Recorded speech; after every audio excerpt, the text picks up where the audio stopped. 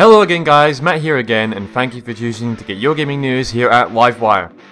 We are getting right back to the For Honor Alpha classes, and more specifically their customization.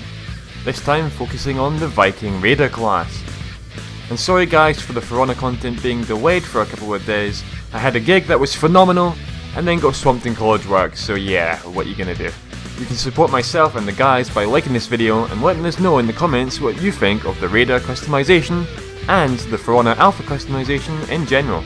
Okay guys, I know you want me to get right into this customization, so that's coming up right after this.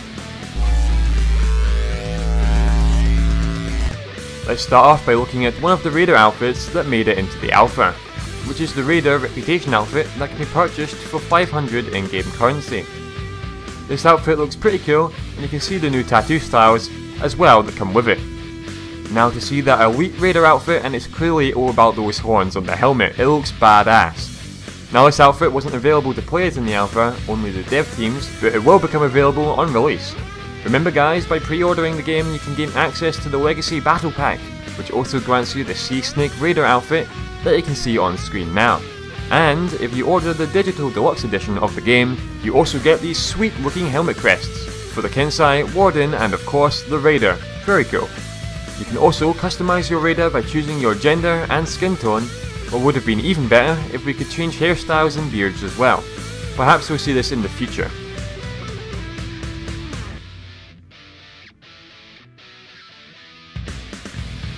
I'll quickly zip through the colour palette options for when you're attacking or defending, or playing as a neutral character in 1v1 situations, or we think for during the campaign.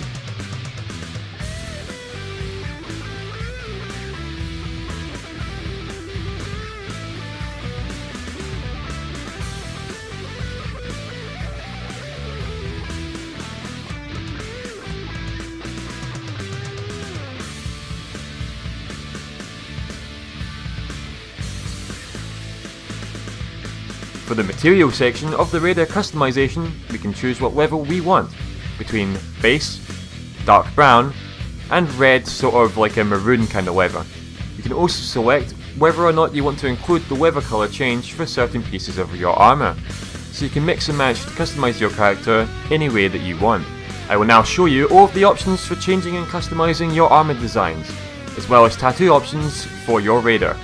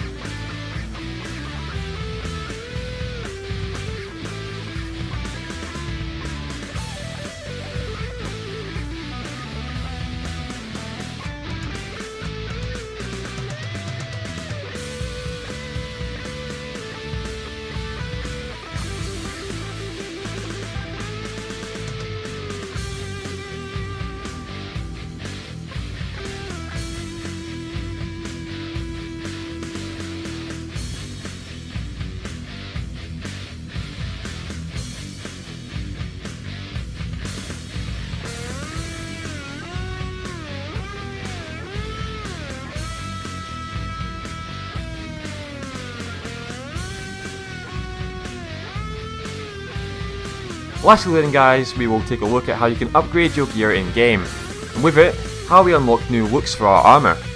So at the end of each game you have the chance of looting items from the battlefield. This can give you gear that increases your armour stats. There's also a chance that this armour will look different from your previous selection, with better and better designs becoming unlocked as you level up and get rarer gear. Not to worry though, if you like the look of your gear previously, but you need to replace it with gear with better stats, you also have the option of taking a look of your gear and copying it into gear with better stats, at the cost of some currency. Again guys, just bear in mind that this was a short alpha test, and we didn't collect or unlock a huge amount of gear to show you, but we will certainly look to do that in the future. Well, I hope you enjoyed this look at the Raider customization from the For Honor Alpha. Please let us know in the comments what your favourite parts of the Raider customization options were, and what you want your Raider to look like in game. Until next time then folks, I've been Matt from Livewire. You can click on our faces on the screen to get to know us a little bit better. Or click here for more news from For Honor and the alpha test. If you are looking for something different, then you can also click here for a look at another game we are excited for, which is the new up and coming Friday the 13th game. Just a little thing also for the end of this video guys, I'd like to thank you personally for making our milestone of 5,000 subscribers. We really enjoy talking to each and every one of you in the comments and through the live streams and so on, so thank you for making what we do more of a reality. Let's get to that next milestone.